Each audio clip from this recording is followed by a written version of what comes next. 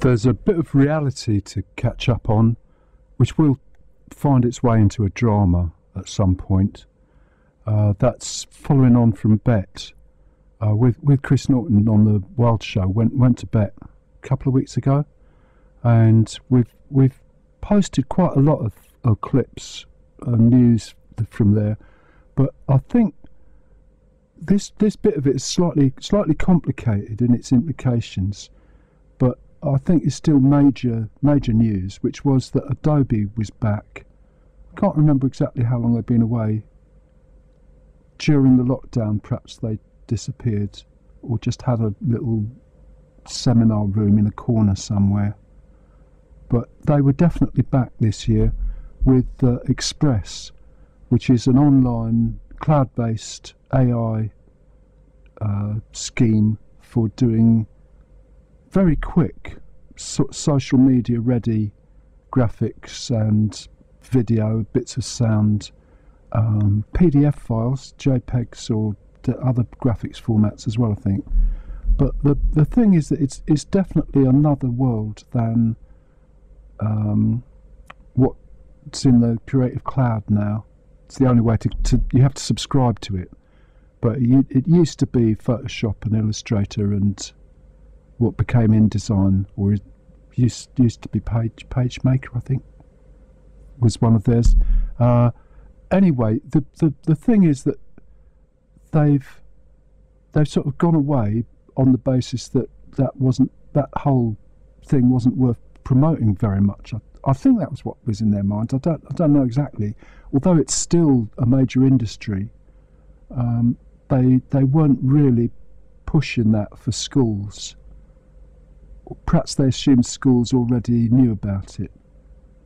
But now that's changed. This Express thing, which you can get into online. There's a lot of it that's freely available. So anybody can try it out, and it will. You put in a few words and it'll come up with a graphic, for example, or you can change the shape, the dimensions of a video to fit any social media format, and it will do a quick one out of a longer one. All of those sorts of things. So I think that was a major news event, and I don't know what consequence that will have on the way schools or other education sites look at graphics, but it's definitely worth having a look at.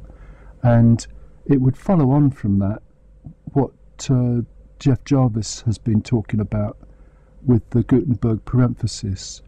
I've played a couple of times a talk you can find on YouTube from an MIT seminar about the Gutenberg Parenthesis as storytelling, as medieval studies, and I still think that's just as interesting as the journalism approach, because I think Thomas Pettit has taken it a lot further. I think the journalists are still into professional journalism rather than citizen journalism, and therefore they still think of text as having authority, I think, to a much larger extent. Thomas Pettit does do journal articles, but they're in a particular style. Anyway, have a look. Search for what you can find on YouTube or anywhere. But the thing is that Jeff Jarvis through twittering did seem to be quite interested in BETT and the radio, Russell Prue's BETT Radio, but we didn't work our way through everything else that was going on at the time to get to what is happening with media and what the consequence of that is for journalism. But I know that Jeff Jarvis is going to be looking at. He's retired now. He's not working at a journalism course, so he's going to look at other sorts of humanities studies. I think I haven't quite understood that, but that would be very interesting, because the other thing that's going on, I think, is that the MOOC, the online courses, are more or less stable now for vocational subjects, for internet skills. There's quite a lot of large companies who are ready to accept the output, so they offer jobs to people and they contribute to the content of the courses, and that seems to be working. But there's still a question whether the MOOC is okay for humanities or social science, and I think that's complicated by the fact that those subject areas are in difficulty anyway. Well, as is journalism, there's evidence that those are the courses that seem to be being cancelled if a particular university gets into financial trouble. So all of that we'll come back to later on, and I'm going to try and find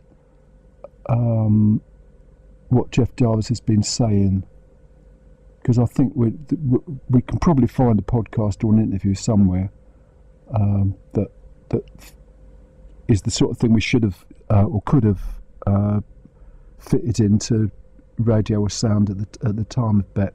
It's going to go on a loop.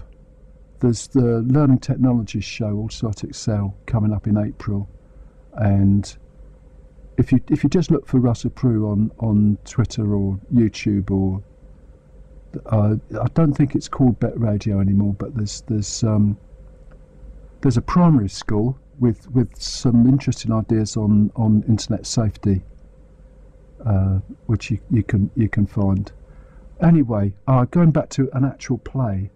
This is I'm still on sort of repeat mode, but I find them well worth listening to again. The Stories of J.G. Ballard. This is from the Internet Archive. Definitely Creative Commons. News from the Sun.